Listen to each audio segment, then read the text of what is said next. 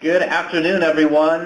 This is John Barr here with Chuck Dooley and Laura Dom and Sheila Sloan, I think, are also here from the Commerce team. So thank you all for jumping on the call and the webinar today. And thank you to Scarlett with the WorkNet team for helping us set the technical side of this up, and hopefully I won't fail too badly as we try to toggle through some of these documents. So, Scarlett, do you have anything you want to say on just the logistics side of the webinar? Nope, I think everything's good. I'm going to go ahead and move this welcome notepad at the top so we can make the screen bigger. Okay. And if anyone has any audio issues, you can just type in the chat and I can send the phone number through the chat at any time. Great, thanks. And so, yes, and if you do have any, if you can't hear us, let us know, please. So the purpose of today is to provide you with the most updated information that we have available regarding the program year 2017 Formula Grant Awards.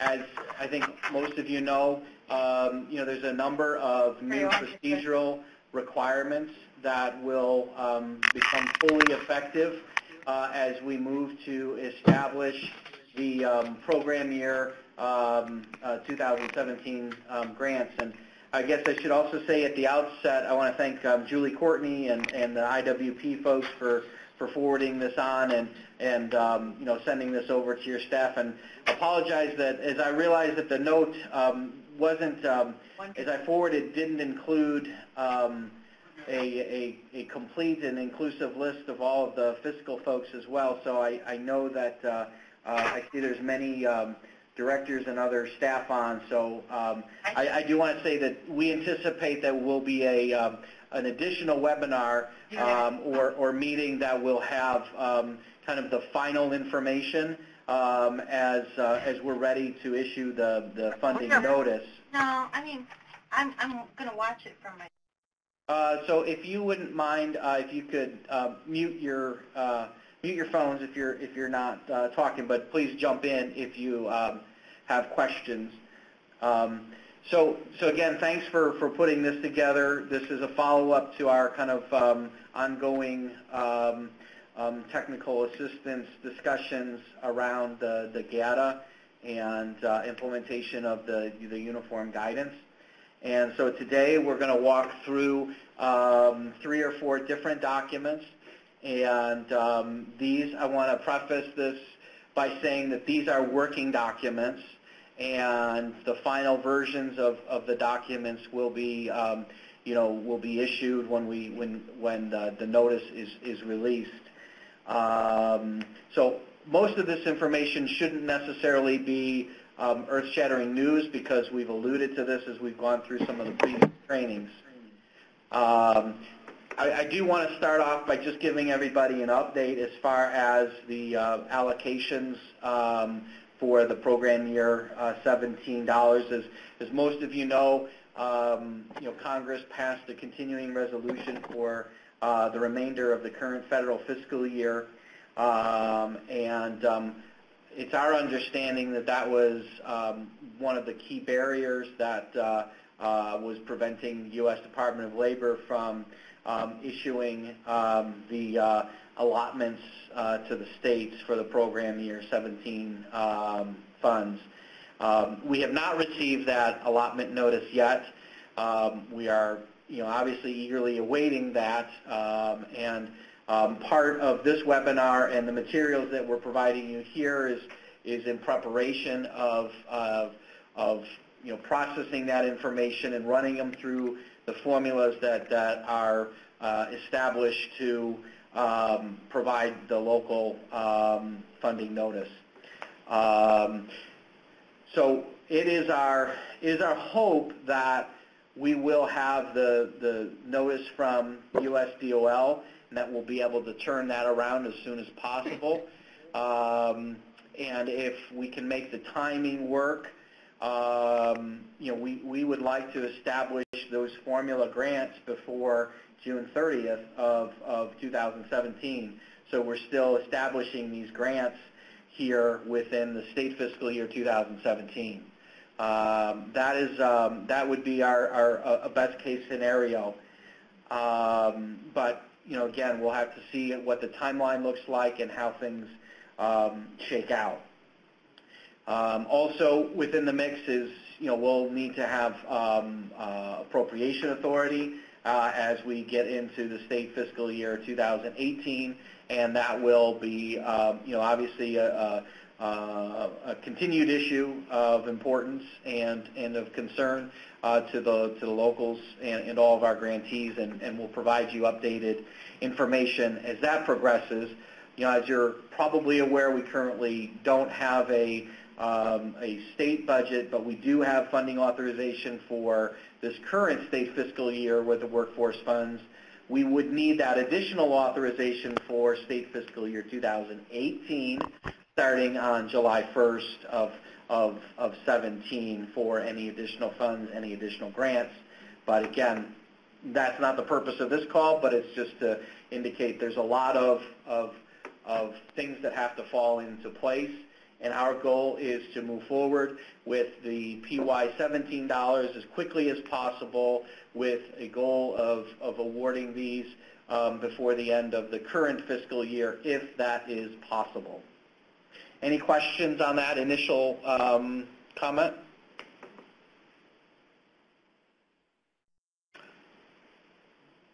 All right. So I think with that, we'll just go ahead and hopefully you were able to receive the documents that we sent late today, and I apologize for the lateness of when these went out. We continue to make revisions to these documents and spreadsheets, and working with our accounting office in providing updated information, but wanted to give you the most current drafts that we currently have available. And so the first document that I'm going to walk through are some of the different components, and if you've read our notice, you'll recognize some of the information that's included here. But there are a number of components that are specific to GATA that we have added to the submission requirements. So the first part, just talks about our standard spreadsheets and the summary of allocations split between the funding streams, and obviously those are not available at this time because we don't have the data from DOL yet, but those will be issued as soon as they're available. Part B is similar to last year's notice, discussing the transfer authority between adult and dislocated worker, or vice versa. The board the board is provided, the governor has provided that you're allowed to have at least 50% of the PY17 funds transferred between the adult and dislocated funding streams without a formal approval request. If you request more than that amount, the state has developed, or in the process of developing, a form for you to complete and submit with your grant establishment. It's not a form that we have listed here, but it is straightforward and includes some of the criteria that is included in the law and the final regs as it relates to determining the appropriateness of a transfer of between the funding streams. So hopefully nothing too earth-shattering there. The next section, if there aren't any questions on the transfer, is the pre-award registration and assessment requirements. And these are some of the new requirements that are listed under the GATA and part of the GATA training. And again, I would point out that some of the in-depth technical assistance webinars and meetings, those recordings are posted at illinoisworknet.com/GATA. You can find the resources there. But the pre-award is listed here, just kind of walks through those steps, right? So every grantee in the state, they have to have a web address and have to have an account through the grants.illinois.gov. You have to be registered. You have to go through the pre-qualification process. You have to go through the fiscal and administrative risk assessments and complete the internal controls questionnaire on an annual basis. So those things should, for most of you, be familiar. And point in fact, most of you, or if not all of you, have completed those steps for our current fiscal year, and you'll have to complete them for the next as well. Programmatic risk assessment is something that is new, and under the Uniform Administrative Guidance and GATA, a programmatic risk assessment is required. And the Department of Commerce has determined that we should automate this programmatic risk assessment, and so they have developed a SurveyMonkey that has a number of questions. So there's several screens that talk to your organization's ability to administer the program. So I'd say that it's generally it's in the same area of the fiscal and administrative ICQ. So those are the types of questions, but it's more on the programmatic side of the house as opposed to the fiscal administration side. And again, the programmatic risk assessment is generally something that you need to complete for every grant program that you are applying for. So what we have requested within the department is that we combine the WIOA grants, so your formula funds, your rapid response, and your trade funds. So any of those grants that go kind of hand in hand with the administration of the local program, the Title 1B program and trade, we have asked to utilize one programmatic risk assessment, and we've been given the approval to do that. Now, I would say if there are additional new programs such as the SNAP EPIC program or other competitive programs, you may be required to do an additional risk assessment at the time that you come in for that type of application. We may be able to utilize that same risk assessment that you used for what we're calling the formula side to apply to the other grant programs, but we're still working out the details with that. But for right now, just to reiterate, for your WIOA Program 68 grant, your Trade 66 grant, your Rapid Response 65 grant, all of those should be able to go under the umbrella of the one programmatic risk assessment. And yes, Pat, these steps will have to be done every year. So the programmatic risk assessment is good, and actually technically the programmatic risk assessment is good for every grant that you have with us. So at next year's grant establishment for, all three programs that I mentioned, you'll have to go through that process. And then finally, within this list of kind of the pre-award work is the indirect cost rate selection. And I know that we've had a number of detailed discussions about that. And if you, again, have any ongoing questions or, as you make that final, you and your grantee fiscal agent make that final determination, if you have technical questions, Chuck is definitely a resource to contact or let us know if you're still having difficulties with that. So any questions on the pre-award side?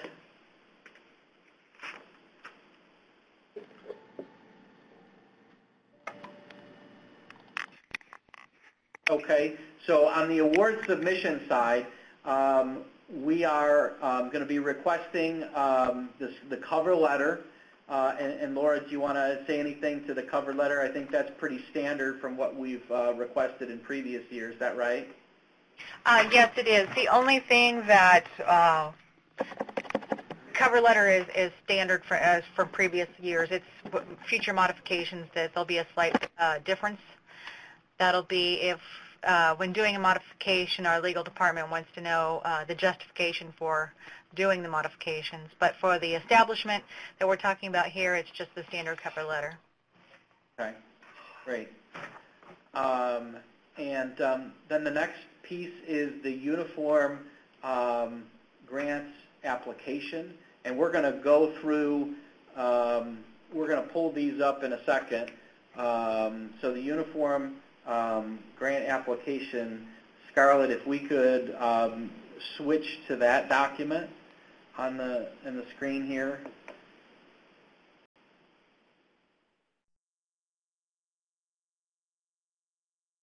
I think it's this one, hopefully.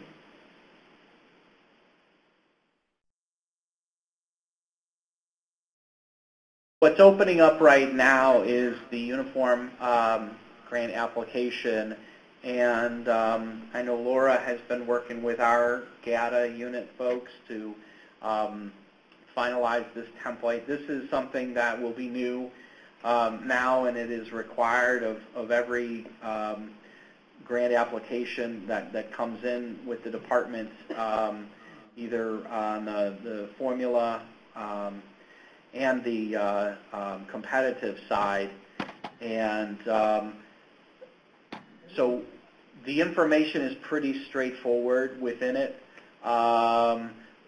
We're going to try to pre-fill as much of this as possible, but you will have to provide information on your fiscal agent, so the applicant information, the applicant's organizational unit.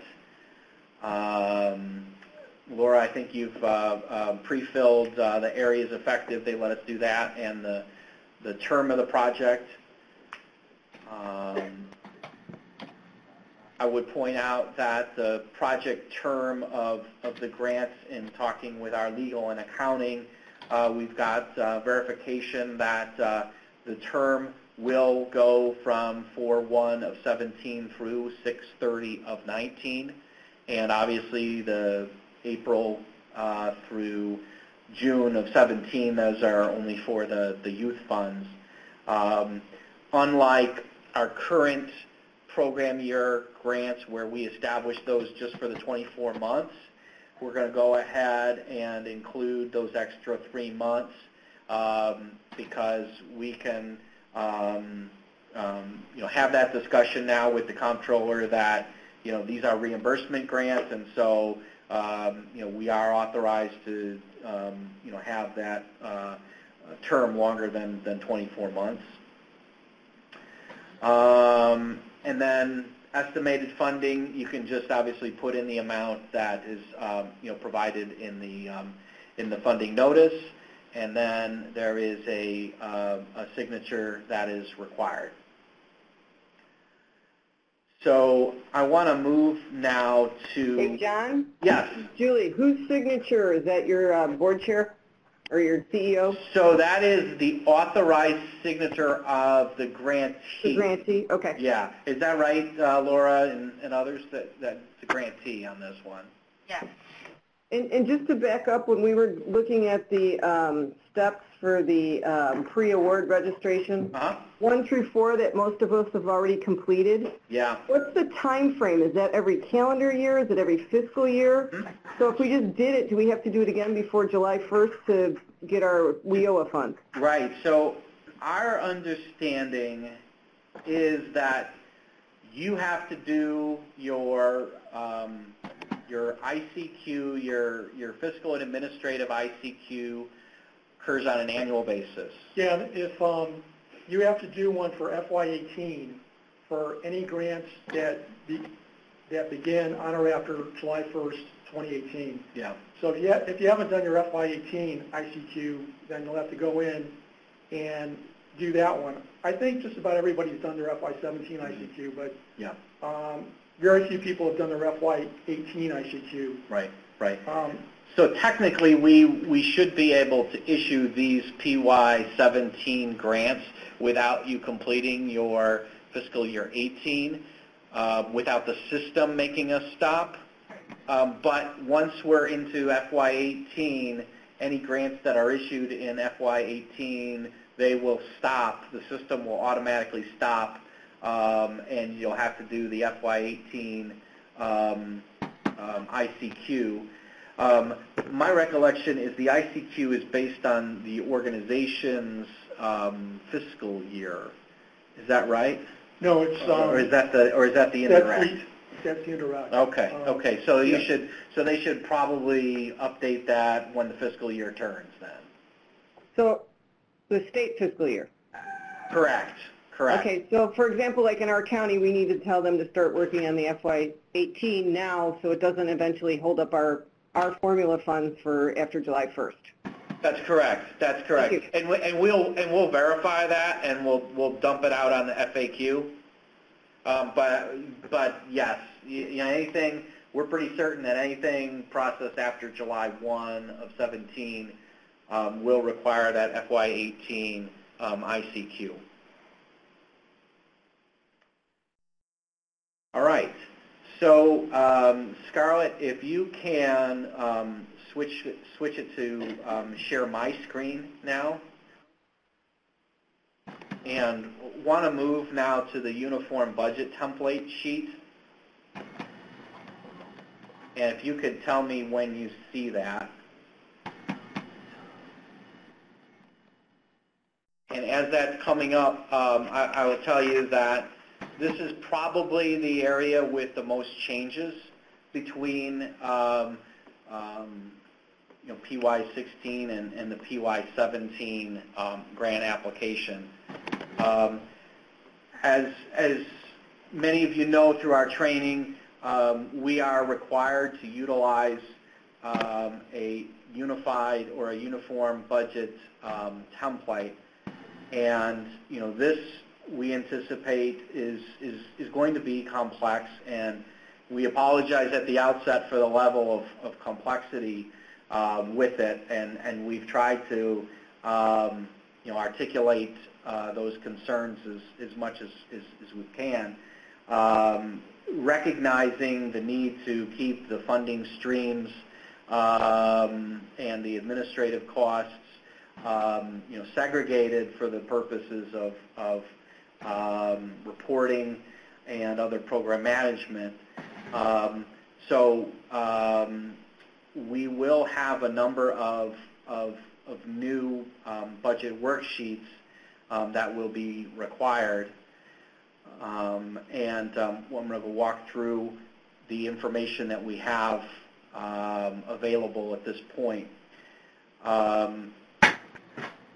I will say that this is again, a working document, and we're looking for folks, if they're interested and available and willing to kind of volunteer to test this before it goes out with the notice. We would definitely appreciate that. There are a number of required components that we don't have the ability to change, but there may be some things within the worksheet and the workbook that we can adjust. For instance, there are grant-specific line items that are included, and we have the ability to make some changes there. However, the standard budget line items, we are not able to change any of those definitions or make those changes. The indirect cost worksheets and the certification worksheets, we are not able to make those changes. So I'm going to walk through and kind of be flipping back and forth between the submission requirements, which the intent there under under D3 here, under Uniform Budget Template, is to really highlight the major sections of this spreadsheet.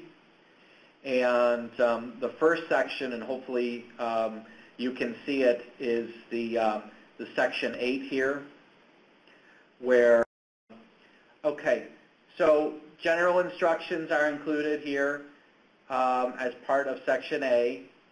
There's program-specific instructions, which we did get approval to include for the WIOA program. And then jumping into Section A, this tab is filled using the worksheets within the workbook. So you'll see that the personnel line item is broken out by the funding streams and administrative. So we'll have, for personnel, we'll include them under admin, youth in school, youth out of school, adult and dislocated worker. And you'll utilize the tabs within the workbook to include those costs, and those will calculate back here on Section A. So again, I understand that it's difficult to, probably grab all this without, going in and kind of playing with it.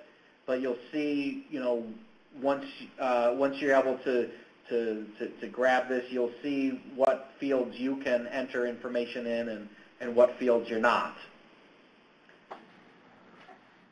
So continuing on through Section A is the indirect cost rate information.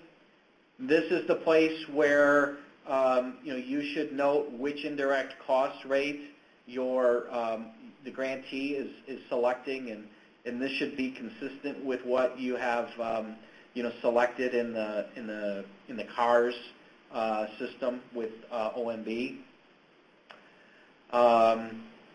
Section A, moving on to the indirect cost worksheet.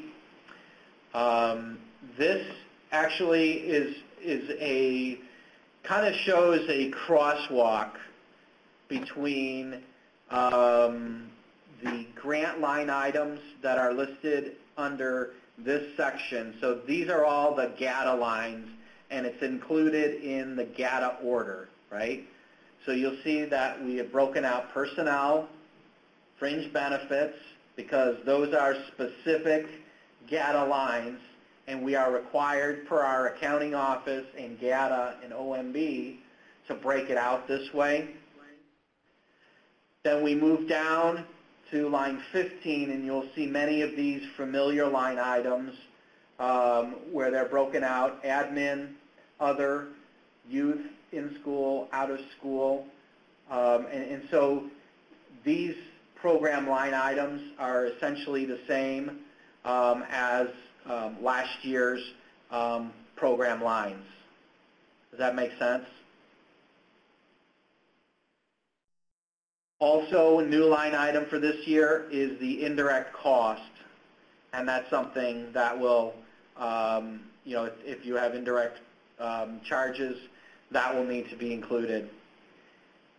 Any of these line items that are grayed are not allowed or are not, provided in this particular grant. So any travel costs, you would need to record those like you have in previous years. So if it was travel costs for, for the adult program, you most likely would be charging that to line 15D1, right? So 15 adult other program costs if you had, travel costs there. There is a section that we have, and we will include, that will have the specific budget line item definitions, just like we did for program year 16. So, Laura, do you want to say anything, or anybody else, anything about those definitions? Those definitions can be found on the Program-Specific Instructions tab. Oh, thank you. So let me just, so you can see in Section D, grant-specific line items, and if you see anything as you look through this draft, anything in areas of concern, if you could, please let us know, and we'll try to address those. Okay. So then, looking at this Section A, and this is a new worksheet, and Chuck developed this, and as a result of talking with our accounting offices, one of the concerns that they had is the specific functions and activities need to fall under the GATA line items. And our concern was that if you did that, then for each one of these line items, you'd have to have, 5 sublines. So for instance, go back to that travel. If we broke it out that way, we would have to have 5 travel lines for each of the funding streams. They would not yield as far as personnel and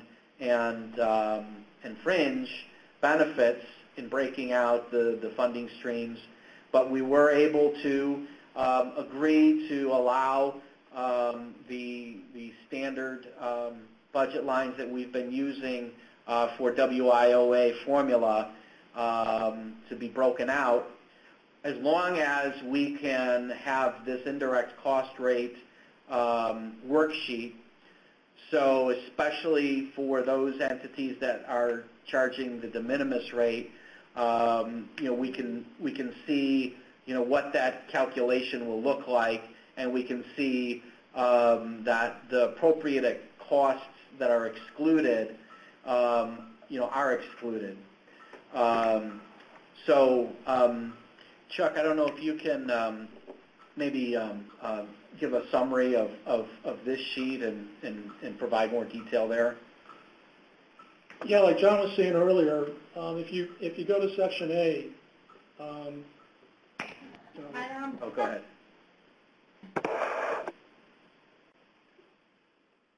Just tell me where you want it to move. Section A. Oh, Section A, yeah. Yeah. Okay.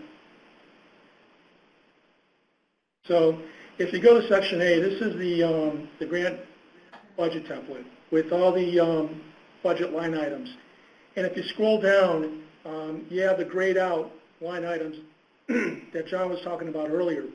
So those are required GATA line items in the uniform budget template, which we were allowed to omit from the WIOA budget and from GRS, because otherwise we were going to have to add 40 to 50 line items to GRS and your grant budgets. So in lieu of including them in the grant budget, we have them in the indirect worksheet, the Section A indirect worksheet. You want me to flip to that? Yeah.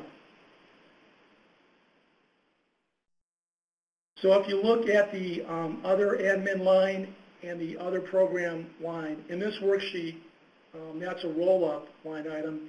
And then below that are the sub-roll-up line items for travel, equipment, supplies, and so on. So this worksheet is used to capture the information that is not otherwise going to be included in the budget. So you'd include the total costs for the breakdown for all these categories, including the sub-roll-up line items for other admin and other program costs for each funding stream. And then the other purpose of the spreadsheet or worksheet is to show the calculation of the indirect. And hopefully it's pretty self-explanatory. So you'd put the total amount in column F for each line item, and then you put the deductions for the direct cost base in column G, and then that'll calculate the direct cost base in column H. And then you enter your indirect cost rate at the top of the spreadsheet, and then the spreadsheet will automatically calculate the indirect line item for admin and each funding stream using the indirect rate and the direct cost base in column H. This spreadsheet, the information on the spreadsheet isn't included in the budget or in GRS, But the main purpose is to capture information that isn't otherwise included in the other spreadsheets, and to verify the calculation of the indirect line items that you entered on the budget template on Section A.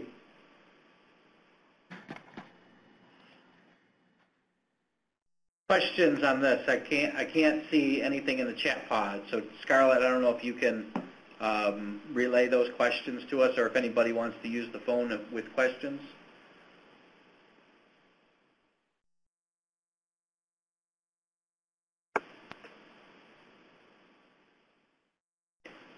So if there are no questions, again, I think that, I think as you, go ahead. I think as you review these worksheets and questions come up, please follow back with us. Again, especially around this indirect worksheet, this is, one of the concerns that our accounting office has is that under GATA, the agency is required to verify the information provided in the budget and also verify that your indirect cost, the application of that cost is correct. And, so this is hopefully satisfying that requirement. And if you see something that it doesn't make sense or needs further clarification, please let us know. And John, I just wanted to mention one other thing. So a lot of this information you provided in prior years in the master budget, which we no longer have. So that's one thing I want to point out. Yep. There's no longer a master budget. And also, if, for example, you're charging less than your approved indirect rate, you should put the actual indirect rate to be used at the top of the worksheet.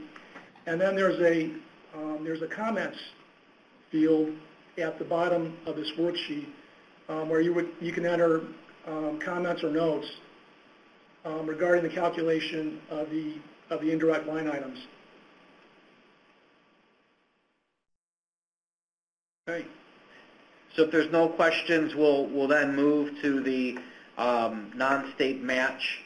So I know that in previous workshops we talked about the ability to include if your grantee is not going to apply their full indirect, or if there's other match involved, the utilization of that match as stand-in costs. So we did, as a change from previous years, we're looking at adding that as part of the budget on a voluntary basis, if you wanted to include that. Part C is with the budget narrative summary, and that's all the way at the end of the workbook here, and it looks like this. And at this point, the budget lines don't automatically calculate. Is that right, Laura? If you know, on Section C on the budget worksheet and narrative, those budget lines do not automatically calculate. Is that right? They do. Oh, they do calculate? They come over from the spreadsheet. Okay, good. All right, well, then that is good. Yeah, I can do it that way. Okay, excellent, excellent. So this... Chuck, can you see the chat pod stuff questions? Oh. You can't?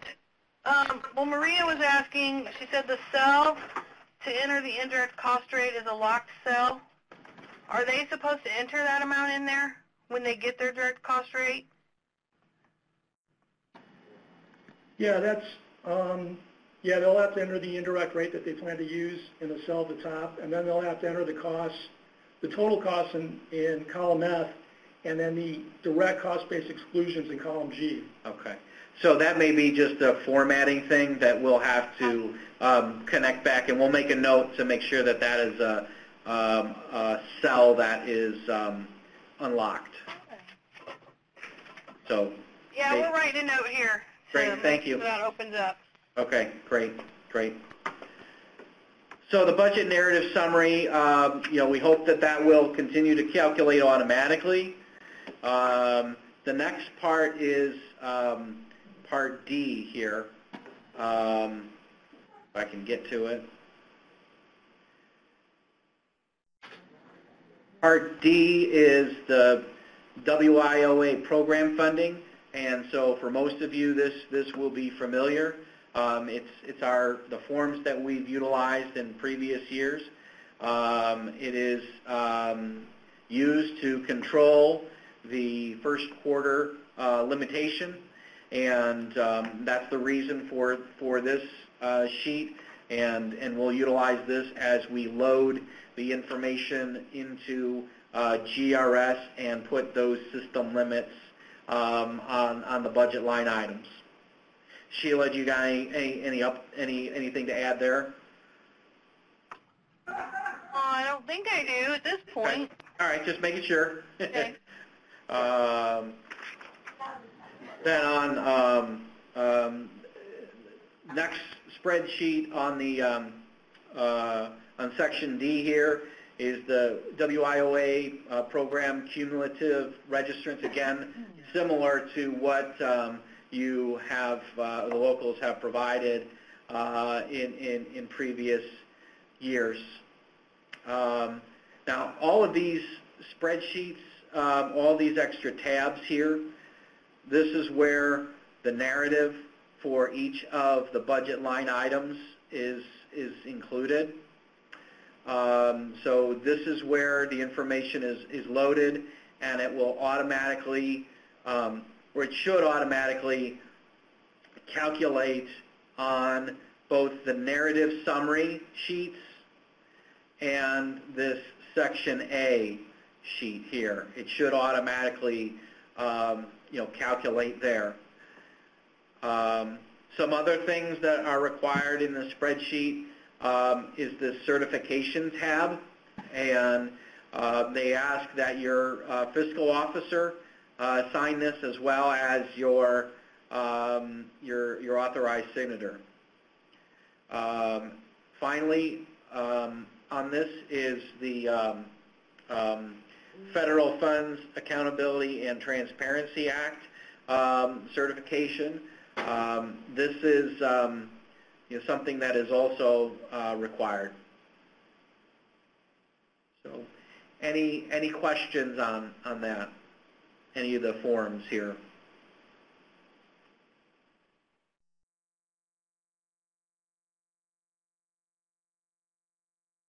So hopefully I can stop sharing now, and I'm going to see if this actually works, right? Did it work?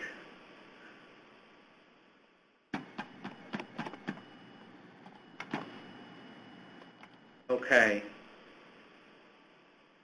So are you all seeing the Word document now?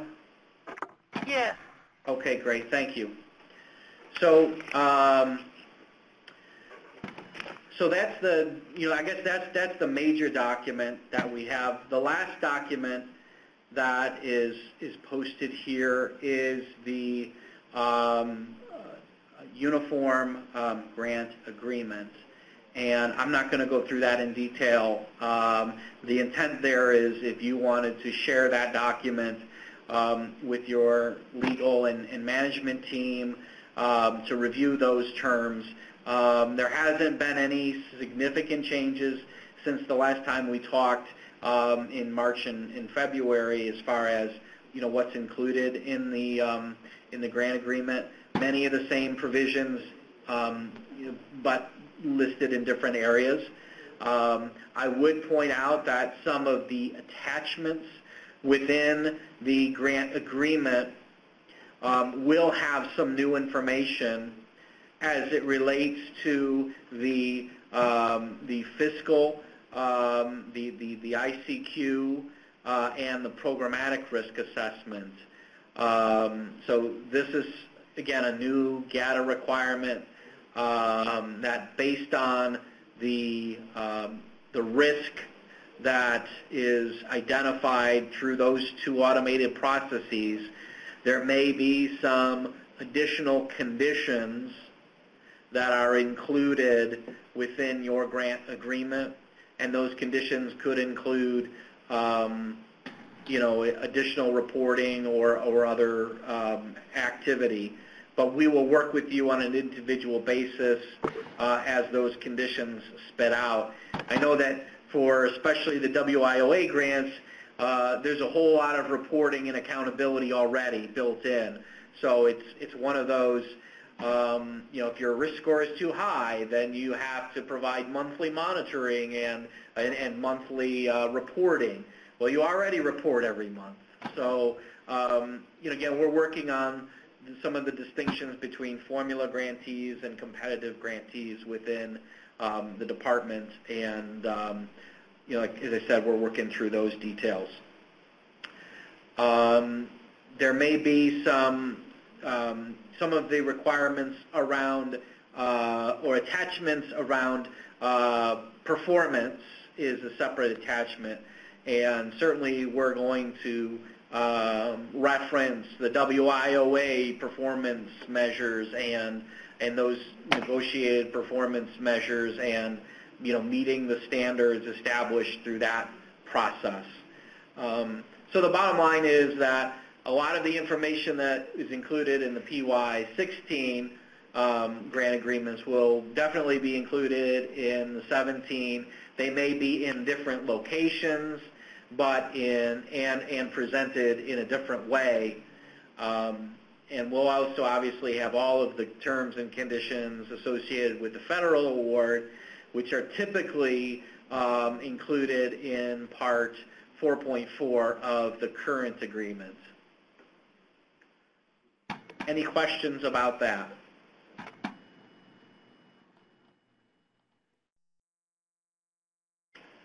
All right. Well, that's the information that we have prepared today. I guess we'd open up the floor to any other technical questions or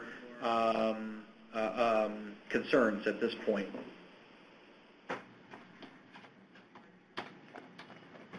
Hey, John, this is Julie again. When you're looking at the programmatic risk assessment, should we go in and start doing that now? So, Laura, do you know if that is live? I do not know if Megan has it live yet, no. Okay, so we'll follow up with you on that, and we'll send a follow-up note once we verify that it's live. Okay, thank you.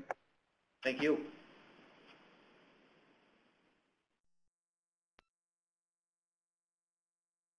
All right, any other questions? Well, again, thank you, Julie and others. And John, there's people still typing. So oh, I'm sorry. Apologize. But thank you for doing this. Yeah. Yes. Well, thanks for pulling it together. Ready? Can you see the questions now, John? I can. Yes. Okay. I've been answering a couple of them. Okay. They've been up there, Laura and I. Okay.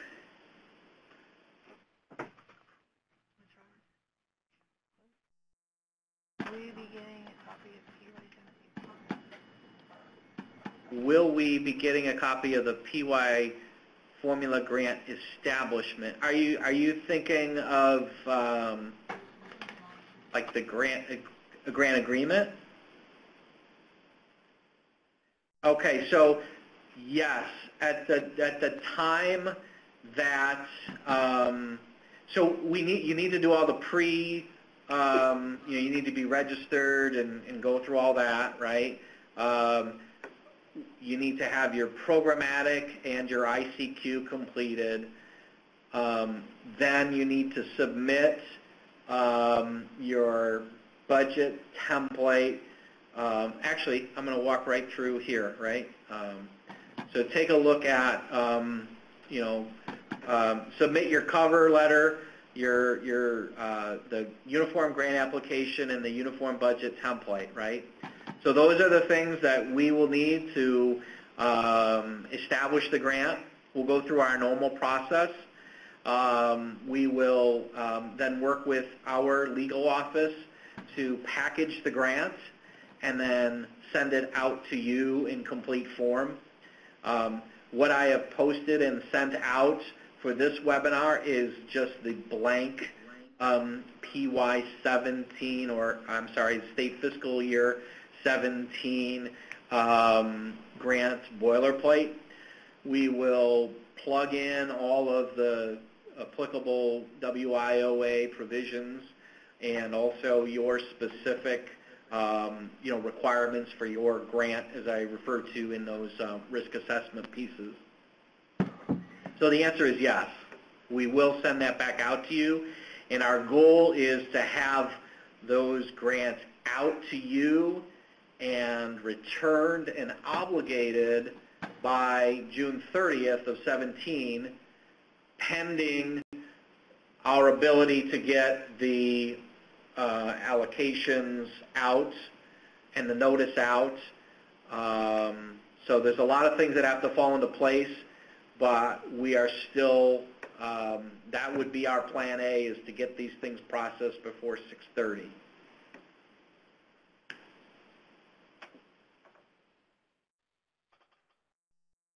Uh, 24 hours. How long do we have? Well, again, I think our goal through this is to, because we identify these are some pretty significant changes, and we're hopeful that this will start the process of becoming familiar with what's required in these tabs. And if you see something that isn't working or there's a locked cell, let us know, and we'll get those updated before they're formally released. But we recognize that it's coming into crunch time here, and we hope to provide as much time as possible. And thank you, Laura, for the public comment, because this is a grant establishment. It is not a plan modification. Hey, John, this is Julie again. Sorry. No problem. I'm quiet after this. I heard Chuck mention something when we were talking about when you apply for your indirect cost rate. Mm-hmm. So we're using the risk assessment stuff on the state fiscal year, but is the indirect cost rate on the grantee's fiscal year? Yes. Okay, here's my question. They don't match. They don't match. So our county's fiscal year starts December 1st. So if they decide after December 1st to do an indirect cost rate, I know you probably don't have an answer right now, but how do we do all this then? How do you reconcile it, because it'll be halfway through our program year? Just a thought that came to my head. Yeah. Well, right now it's 0, but if they decide in December that they're going to do something different, right. Everything we filled out is based on the current, or do we wait and just catch up the next year? Just a question. If you get an answer, let me know. Well, if you go to the grantee portal, and in order to do that, you'll have to set up a user ID and password. But if you go to the grantee portal, it'll show all the information for the GATA registration, including the cost rate election. And a lot of grantees have done their cost rate elections for FY17. So they should do one for FY18 also, especially if the indirect rate election is going to change, because that'll have to be entered into the grant agreement and reviewed and approved by the state's indirect cost rate vendor. Right, but if they're basing it on their fiscal year, they may not be doing that until September or October or whatever it is to be in line for their December. So that's all. I'm just wondering if for something changes mid-year on us, do we have to change the forms for our PY17, or do we catch up next year as of July 1st of 18 and then put in the indirect cost rate? Well, right. It's a good question, and we've had some initial discussions with our accounting office on that. One potential option is to do a grant modification, but we will get back to you on a complete answer to that, because we still need to verify if that is the directive. Okay, thanks. No problem.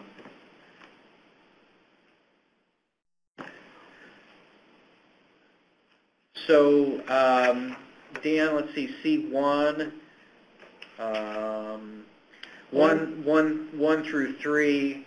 Yeah, those are for the GATA pre-award requirements. Yep. One thing I should mention is that if the authentication is done once. Yep. So once you set up your user ID and password for the grantee portal, it's done. The purpose of doing that is to verify the relationship between the user and the organization or the grantee. So you do that once and you're done. As far as grantee registration and pre-qualification, if you've already registered and been pre-qualified, then you don't necessarily have to do that again. Right. Once you set up your access to the grantee portal, you should go into the grantee portal and look at your pre-qualification status, and that will tell you whether or not you're in good standing with all the pre-qualification requirements. For example, if your SAM registration expires on May 20th, you could be out of compliance on May 21st because the pre-qualification and registration items are checked nightly and they're updated nightly. So you don't necessarily have to register again if all those items are in good standing. Right. Right. We probably recognize that we probably did a little overkill on 1 through 3, but especially for this first year, we wanted to make sure we documented the process. So that's a good point, and probably in subsequent years we won't include all those points. Yeah, and one more thing I want to mention is that the Secretary of State good standing has been automated. So one of the things that they're requiring this year is that you have to go in and enter your entity type. So if you're a county government, for example, Secretary of State good standing would not even apply. If you're a nonprofit, however, it'll ask you for your Secretary of State file number, which is on the Secretary of State website. So you enter your entity type and your Secretary of State file number, and that will automate that will allow the data system to automatically check Secretary of State good standing. And if there are any issues the following day, it should show that the status for that item is good. Did you guys address Carmi's question about the pre-award and registration and assessment? Yeah, the registration and the fiscal ICQ are at the organization level. So if you're with the county may have done consolidated registration for multiple departments and programs. So the county would probably do the grantee registration and fiscal ICQ. Right. On the other hand, the programmatic ICQ that's going to be included with the grant establishment documents, that'll probably be done by the department. Mm-hmm. Well, actually, I take that back. It's going to be on SurveyMonkey, and you'll have to complete the survey online. Right. That's right.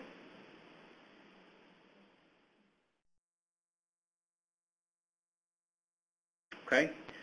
Other questions in the chat or on the phone? Okay. Well, we got one more typing.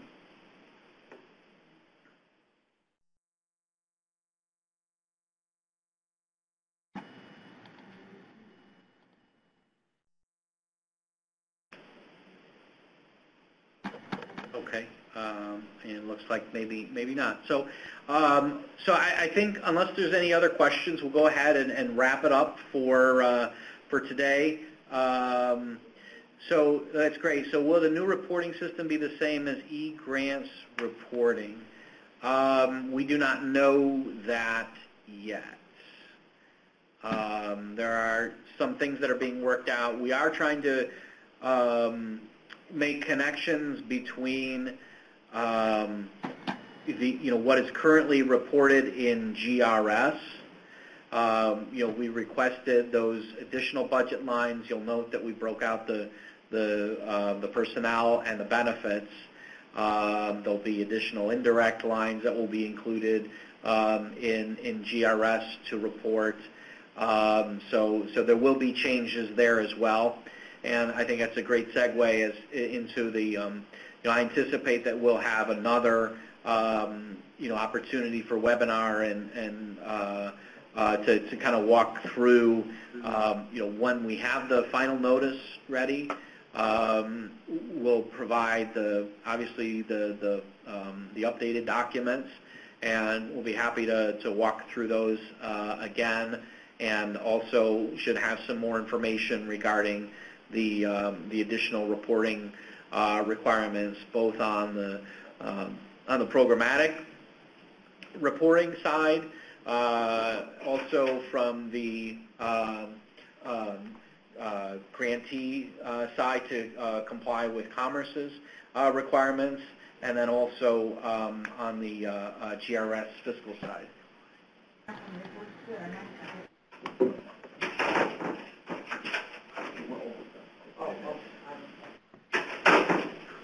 So, okay.